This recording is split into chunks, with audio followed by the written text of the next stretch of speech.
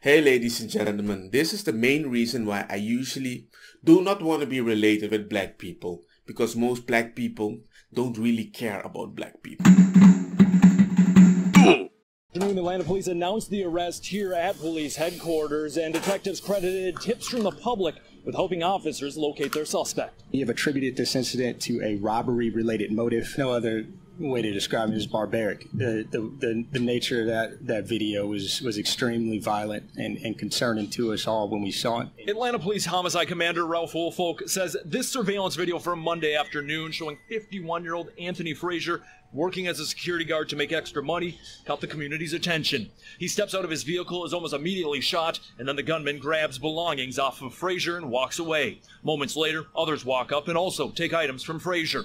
Wednesday. This is what I find pathetic. I love black people.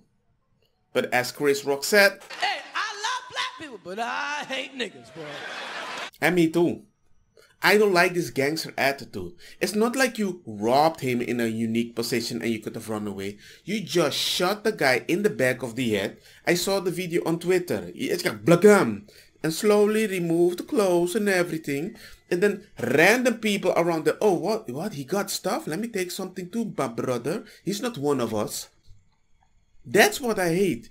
People that are working hard? No, blam. Somebody wants to make extra money? Blam. Do they try to get an extra job? No. It disgusts me, if I have to be honest. I don't like people that are taking advantage of other people when they do not wanna work legally.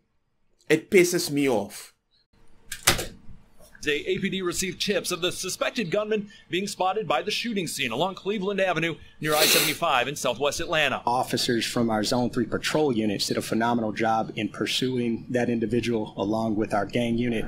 11 Alive was there as officers flooded the neighborhood, some with guns drawn. They entered a wooded area on Connell Avenue directly behind the homicide scene. Moments later, officers could be seen walking a man, now identified by police as 30-year-old Stanley Henderson, out of the woods. Snitches don't get stitches. Another wooded area across the street from the homicide scene and found evidence related to the killing of Frazier. We were able to establish a urban encampment in which the individual was residing. We conducted a search warrant and conducted a subsequent search of the location, and we removed some items. Atlanta police say Henderson has at least 12 other arrests, including for violent crimes. And tonight, Atlanta police still need help with this case. They say they are looking for the two other individuals on that surveillance video that appeared to take items off of Frazier after he was killed on Monday. The charges those two individuals could face coming up at 6. 12 arrests. Violent crime. Why isn't he in prison? Why isn't he in prison? It surprises me. Certain people feel so comfortable they can keep doing something, and whenever you don't stop them, they will upgrade their action. And every time they go to prison, they come out even worse. You need to find a way to educate these people, make it stop. But you can't do it if that culture is normal. You can't send somebody to prison, make him hate the world, come out, and when he comes out, he can shoot somebody in front of everybody, and they will just rob him. Where's BLM? BLM doesn't care about that. Where's the black guy from BLM? Always gangster call, hey man, the black guy that talk bad about me, he's a white coon, he's a white man. I'm like, he's a white man with a black face? Where are all those who stated Black Lives Matter? If Black Lives Matters, then the thousands of people I saw on the street when Floyd was murdered should be on the street right now stating that the lives of these black children that are dying every night matters. We can't be hypocrites. Our problem is when black lives are oppressed and don't receive justice, nobody cares. Nothing happens. Something happens to a white person, the world moves, right? So let's get back to Eric Adams. This mayor who is a Democrat, but he spews conservative and Republican talking points.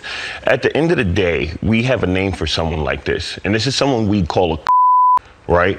Because he's a black man and he's a white man in blackface, and a very conservative-minded white man at that. That's what you call black people with their own opinion? Come on, bruh. That weird Al Sharpton, Don, weird guy, old like a gangster with like a Goku hairstyle. Nobody's talking about that.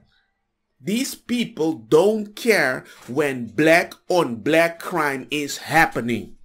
Look how many cops were there. Why the heck would white cops be there to arrest a black man if the country is so racist when you're already killing your own? You're doing a great job for the white supremacists, right? I don't know, man. It just disgusts me sometimes in life how I see things and I'm always right, but still I'm always wrong for the black people that says, well, you don't understand us. What should I understand? That you have so much rage that you kill your own people and you don't create an organization to protect your own people, but you will create it when the white people attack you.